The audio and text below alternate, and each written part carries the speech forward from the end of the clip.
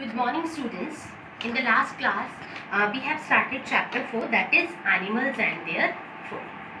Today, we are going to study about modes of feeding. Different animals eat different types of food. So, their manner of eating is different. Their mouth is also modified, changed to suit their mode of eating. The kind of food and the eating habits are directly related to the shapes of mouth, jaws and teeth of the animals. First we will talk about how grass-eating animals eat their food. So grass-eating animals are those who are eating grass. Grass-eating animals chew and swallow their food. Herbivores like goats, cows, buffaloes have sharp front teeth to bite or eat the grass. They swallow their food at a time. That means cows and buffaloes, they bite the grass and swallow it. Later, they bring back the food into their mouth. Chew it slowly. This is called chewing the cud, and such animals are called ruminants. So how grass-eating animals get their food, eat their food? Grass-eating animals chew and swallow their food. Next, flesh-eating animals. Flesh-eating animals like dogs and lions have sharp, long and strong, pointed, curved teeth to tear the flesh, because they have to tear the flesh, so their teeth are little bit curved so that it will become easy to tear the flesh. They have strong grinding teeth. Why they are having strong grinding teeth? To chew the flesh.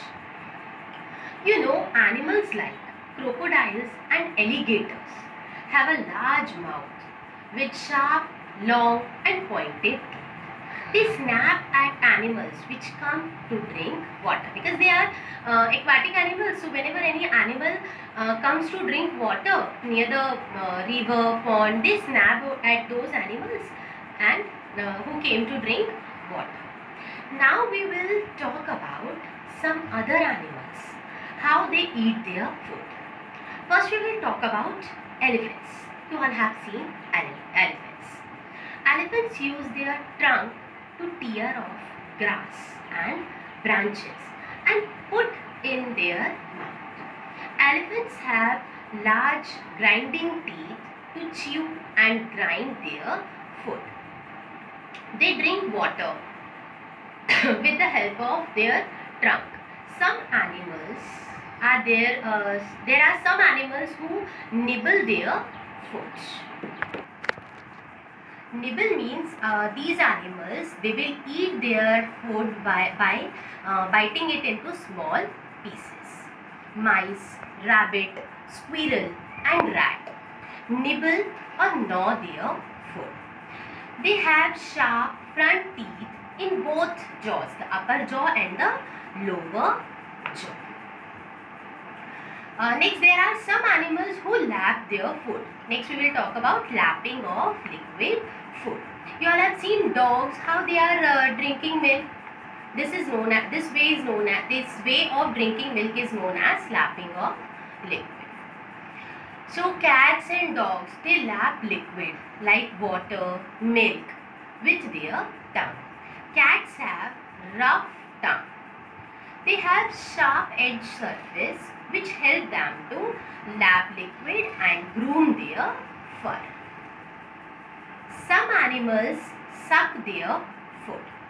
Some insects like butterflies, mosquitoes, honeybees, flies, they have feeding tube instead of mouth. They are not having mouth, they are having feeding tubes, and this tube is known as proboscis, and proboscis works like a straw, and these insects, they use proboscis to suck liquid like nectar that is present in the flower, and mosquitoes uses this proboscis to suck blood. So what is proboscis? Proboscis is a long tube for sucking nectar from the flower. Now it's clear how all these organisms eat their food. Now we will start reading. So open your book, take out page number 29. Shall we start? Modes of feeding. The kind of food and the eating habits are directly related to the shapes of mouth, jaws and teeth of the animals. Grass-eating animals, goats, cows and buffaloes have sharp front teeth to bite the grass and they swallow it at that time. They chew it well afterwards by bringing it back from the stomach with the help of strong grinding teeth at the back. This is called chewing the cud. Such animals are called ruminants. Do you know? Goat and cow are the only animals which have only lower set of teeth. Flesh-eating animals. Dogs and lions have sharp, long and strong pointed teeth to tear the flesh. They have very strong grinding teeth which help them to chew the flesh.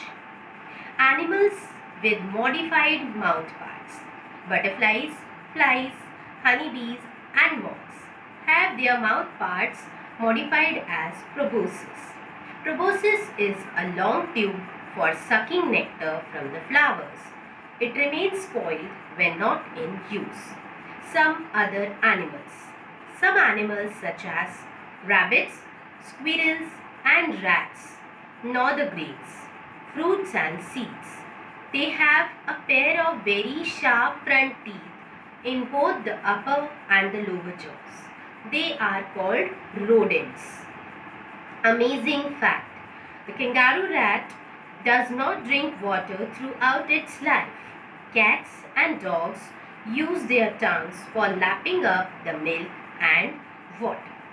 Snakes, lizards and frogs do not chew their food.